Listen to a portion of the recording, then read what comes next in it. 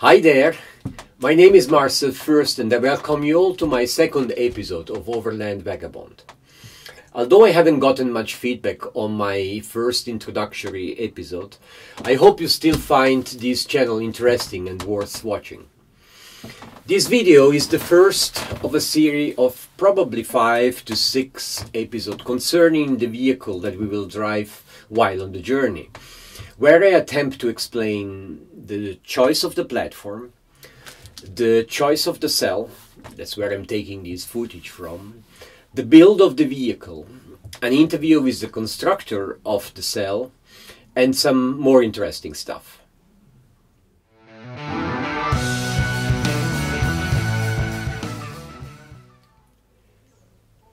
Today I will talk about the choice of the platform and, before that, the type of vehicle that I believe is the right choice for our undertaking.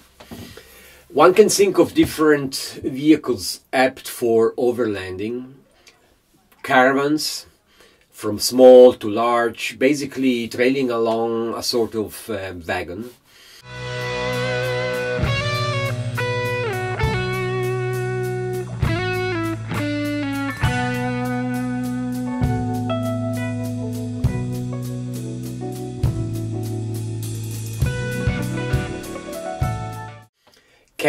Camper vans, from simple to sophisticated, where the car and the habitable space are merged together into one single unit.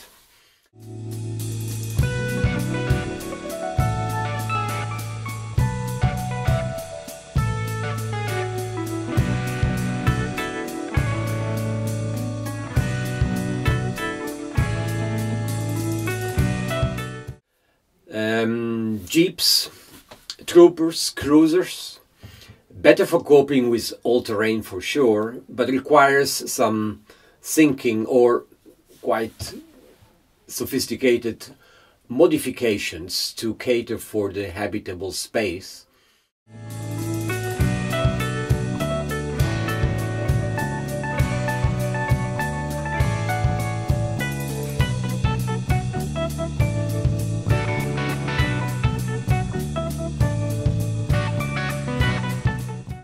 And lastly, the purpose-built expedition vehicle, typically stripped down lorries with lots of engineering, customization and modifications.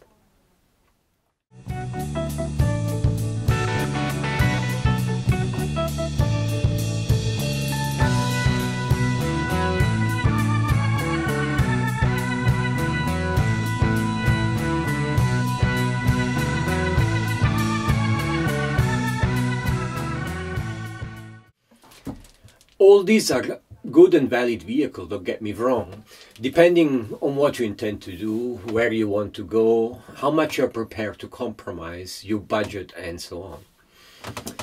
This leads inevitably to one important question. What are your requirements? What are the criteria based on which you can make an informed decision? In my case, and again this is very personal and you may have almost certainly different needs and wishes than mine, I was looking for something that can be serviced anywhere in the world, as I'm not an auto mechanic, can be put into a container as we intend to cross continents a few times, can cope with all sorts of terrain, is robust, durable and especially reliable, and can offer a adequate quality of living, covering essentially all basic needs, and why not, is fun to drive and good looking. So, going back to the list, caravans, to me it's not the right choice, because I can't imagine myself trailing a caravan across a desert, for instance. Camper vans, the habitat is very appealing, but I don't think they are sturdy enough to cope with the type of treks and terrain that we intend to do, let's say a trek in Australia. Jeep, troopers, cruisers, well, it's a very good choice for weekend and holidays overlanding, but too many compromises for a long journey that takes a year or even longer like ours.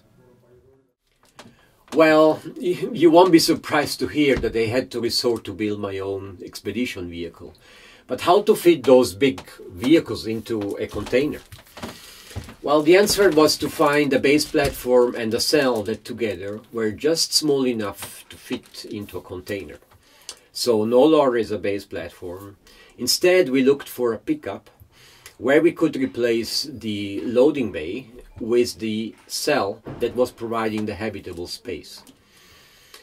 Yes, I know there are cells that you can directly place onto the loading bay and detach them whenever you need to.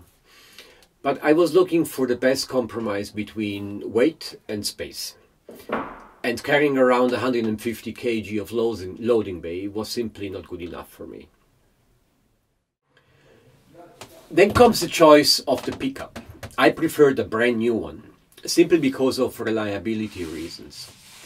The most sold pickup worldwide is notably the Toyota Hilux. You remember, it needs to be serviced anywhere in the world. And I was fervently awaiting the release of their latest model in Europe. These happened eventually in early 2016, but what a disappointment.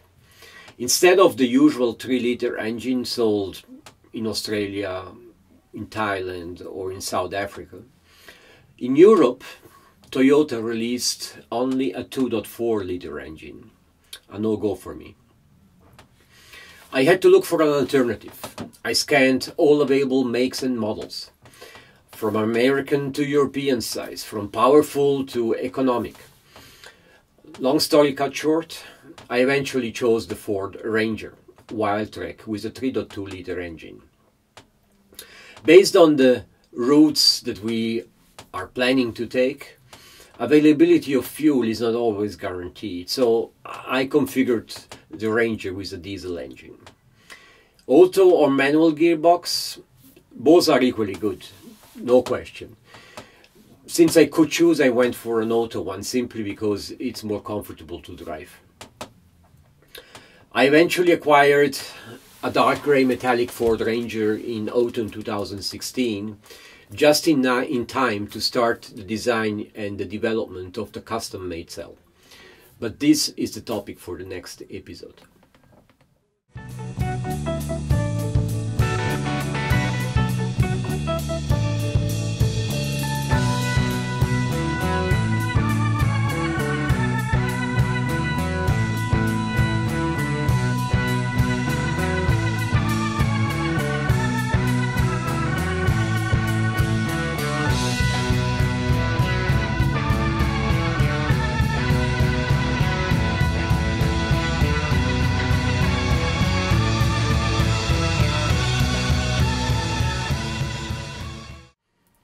To conclude this video, I would like to leave you with a couple of hints. When it comes to choosing an overland vehicle, everyone has its own personal needs and wishes and requirements. Make sure you understand yours very well, and don't let yourself be trapped by what a friend has purchased or by something that looks cool and fantastic on the internet or on a show. Take your time to make a decision. Evaluate the option. Look for alternatives. Do background checks. Scan the forums. There are many good online sources to collect information. What you need is time to do your homework. And lastly, have always a plan B. Sometimes things are not going to fall right in place. Be prepared to deviate from the ideal course without having to backtrack to the beginning. Thank you so much for watching. If you like what you do, please subscribe and leave a comment down below. See you next time.